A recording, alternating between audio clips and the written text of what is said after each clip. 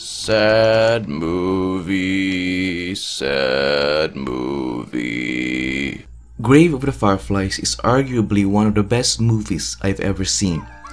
It revolves around the story of two siblings named Setsuko and Seita as they learn to survive the horrors of World War II after Japan was defeated.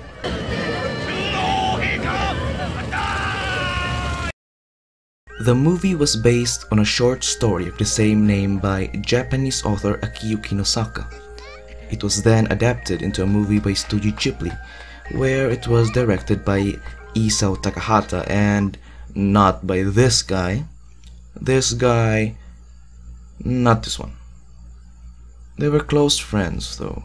The film depicts realism up to minute details, which is evident in many scenes, just like when Setsuko is shit scared after the bombing, the destruction of the city of Kobe, rotting corpses, death, sorrow, suffering, currency, cooking, and Setsuko's can of drops. Aww. Aww. What the fuck? Aww.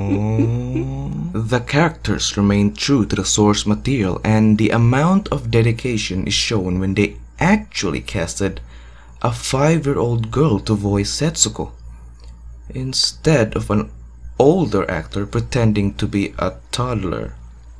In turn, it realistically captured the emotions of how a 5-year-old would act in real life.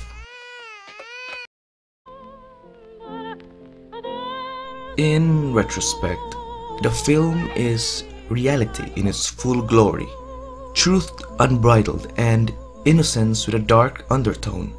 It focuses its attention almost entirely on the personal tragedies that war gives rise to, rather than seeking to glamorize it as a heroic struggle between competing nations.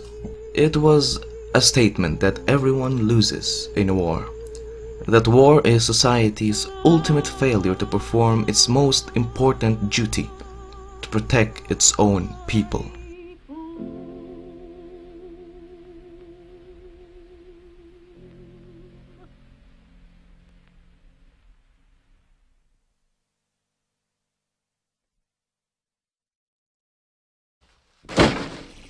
Hi, 特派の隅一票な。子供さんやったらお寺の炭など借りて焼かせてもらい。裸にしてな、大豆の殻で火つけるとうまいこと燃えるわ。せやけど、天気やな。Come on. His sister just died and you're just smiling. You're just smiling. That guy is a psychopath.